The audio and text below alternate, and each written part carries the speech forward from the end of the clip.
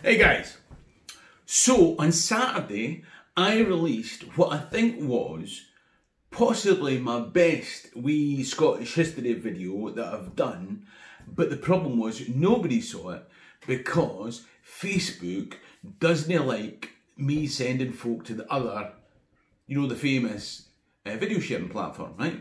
So somebody told me that if what you do is you do some Facebook posts and then only every now and again you slip in the thing to the other you know what I'm talking about, then you'll get away with it. So I thought I'd tell you about something that happened at the Battle of Bannockburn. And because a lot of people you'll know that the Battle of Bannockburn was won because the English were demoralised, okay?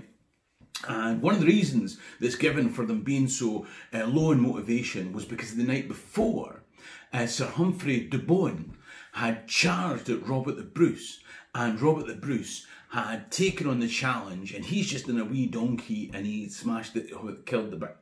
The point is, the English were all a bit disappointed about the thing. Now, I actually heard the story a different way. The way that I heard the story was that the English were approaching from the west, kind of Falkirk direction. And as they're coming up the hill, I don't know if you know the hill up, you know, to Larbert Cross, right? Well, there was a pub at Larbert Cross, a hotel, I think it might have been called the Red Lion. And as they're coming up to that, out of the pub comes a wee Scottish guy, and he's pissed as a fart. And he starts shouting homophobic abuse at Edward II, the King of England. Now, Edward was gay, right? Now, listen, things were different then. Now, the whole gay thing's quite... Scotland was even named, actually, as the most LGBT-friendly country in Europe. I don't think that was official. I think it was just a guy from San Francisco who had a really good night in Edinburgh once. But the point is, back in those medieval times, things were still all a bit UKIP, right? So, the guy's shouting, you know, oh, you're Pove, you're blah, blah, blah, blah, blah, blah, blah, blah, blah, you big girl's blouse and all that kind of thing. And Edward's right. And Humphrey de Bohun says, don't you worry, sire, I'll sort this out. And he tilts his lance and heads off in the direction of this wee Scottish guy. And of course the English army just continue on and leaving Humphrey de Bohun to deal with this guy. And as they're approaching the Tor Wood, I don't know if you know the road, as they're approaching the Tor Wood, de Bohun's never come back. And here out of the Tor Wood comes the wee Scottish guy. And the wee Scottish guy's going, get it up, you. Eh? He wasn't even a proper soldier. Warriors, you call yourself. You're just a big blah, blah, you're English, this, that, and the next thing you can't fight. You get the idea.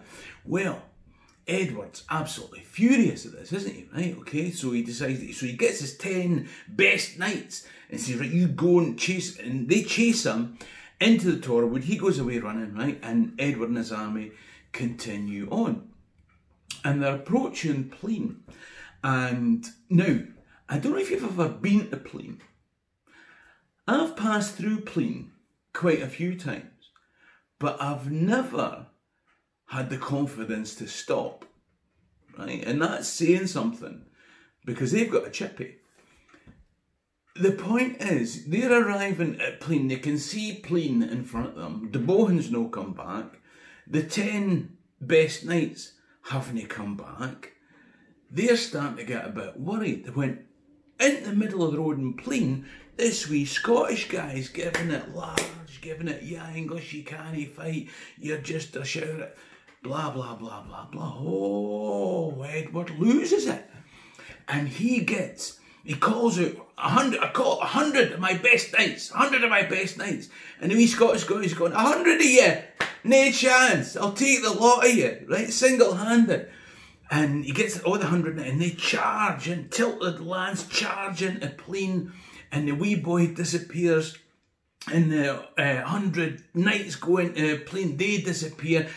Edward and he can't see what's happening, but they can hear the clash of steel and screams and blood-curdling screams and all this. 15 minutes later, hurtling out of plane, at the gallop, comes a horse, nostrils flaring, eyes bulging, ears back, on at a night covered in blood. He's not even stopping, he's just heading straight for England. But as he passes, he says to them, "Go back, go back, go back, it's a trap, there's 2 of them." Now, I'm not saying that happened. I'm not saying it didn't happen. The only reason I tell you the story is in the hope that when I post my new video about Scottish history tomorrow, Wednesday, at 4 o'clock, Facebook will allow the link to go through. Or better still, why don't you go to my YouTube page, what do you call it, channel, Scotland History Tours, click the subscription button, click the notification bell, and keep your eye out for it when it comes. Simple.